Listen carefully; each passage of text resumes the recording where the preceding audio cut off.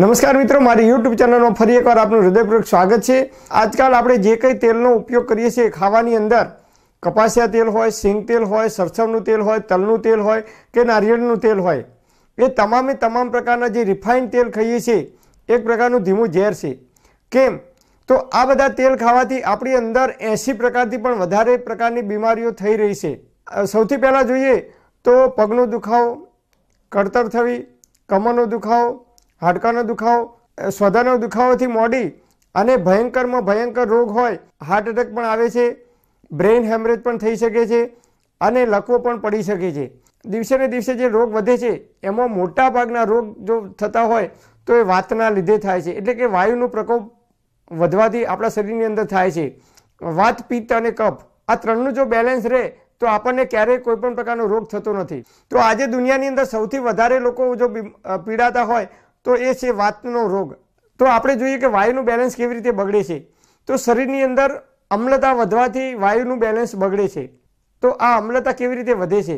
કપાસિયા તેલ હોય, સિંગ તેલ હોય, તલનું તેલ હોય, સરસવનું તેલ હોય કે જે કંઈ તેલ હોય એ બધા જ મોટાભાગના તેલ આપણે રિફાઇન ખાઈએ છીએ અથવા ડબલ રિફાઇન તેલ ખાઈએ છીએ, તો એના કારણે આપણને અનેક પ્રકારની બીમારીઓ થઈ રહી છે। આજે આ તેલ ખાવાથી કેમ બીમારીઓ થાય છે? તલનું તેલ હોય કે મગફળીનું તેલ હોય, એને જ્યારે પણ ઘાણીની અંદરથી નીકાળવામાં આવે છે ત્યારે એ તેલ એકદમ ઘટ્ટ હોય છે અને ખૂબ ચિકાસવાળું હોય છે, એનો કલર પણ કંઈક અલગ જ હોય છે અને એ તેલની અંદરથી ખૂબ સ્મેલ આવતી હોય છે। અને એ સ્મેલને જ્યારે દૂર કરવા માટે લગભગ 5 થી 6 પ્રકારના કેમિકલ વાપરવામાં આવે છે અને આ કેમિકલ છે એ માણસે બનાવેલા કેમિકલ છે। એ કેમિકલ ઓર્ગેનિક કેમિકલ છે। દરેક પ્રકારના તેલની અંદર 4 થી 5 પ્રકારના પ્રોટીન જોવા મળે છે। એવું સંશોધન કરવામાં આવ્યું છે કે જે ચિકાસ હોય છે તેલની અંદર, એની અંદર ફેટી એસિડ હોય છે જે આપણા શરીર માટે ખૂબ ઉપયોગી હોય છે। તેલની અંદરથી સ્મેલ દૂર કરવા માટે આપણે જે 5 થી 6 પ્રકારના કેમિકલ નાખીએ છીએ, જેના કારણે તેલની અંદર રહેલા પ્રોટીન ઘટકો હોય છે એ દૂર થઈ જાય છે। અને બીજું, તેલની અંદર જે ચિકાસ હોય છે એને દૂર કરવા માટે જે કેમિકલ બીજા વાપરવામાં આવે છે એના કારણે ફેટી એસિડ દૂર થાય છે। આમ પ્રોટીન અને ફેટી એસિડ દૂર થવાના કારણે આપણે એ તેલ ખાઈએ છીએ એ તેલની અંદર લગભગ 10 થી 12 પ્રકારના કેમિકલ હોય છે। એટલે આપણે આજે જે કંઈ તેલ ખાઈએ છીએ, રિફાઇન કરેલું કે ડબલ રિફાઇન કરેલું, એ તેલની અંદર કેમિકલ જ હોય છે।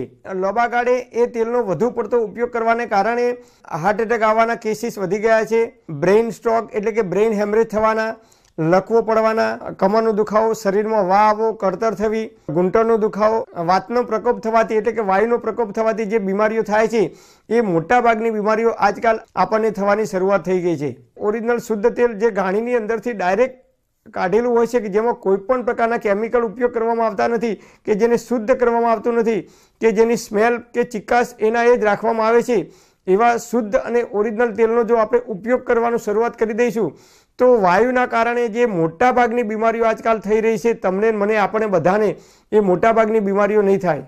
વનસ્પતિ તેલ જે ડાલડા તેલ આવે છે એ પણ ખાવું ના જોઈએ કે એની અંદર પણ કેમિકલ નાખવામાં આવે છે। આ બે પ્રકારના તેલ જો આપણે ખાવાનું બંધ કરીશું અને શુદ્ધ તેલ ખાવાનો ઉપયોગ કરીશું તો વાતના લીધે જે રોગ થાય છે એ રોગથી આપણે બચી શકીશું। Thanks for watching my video. Thank you.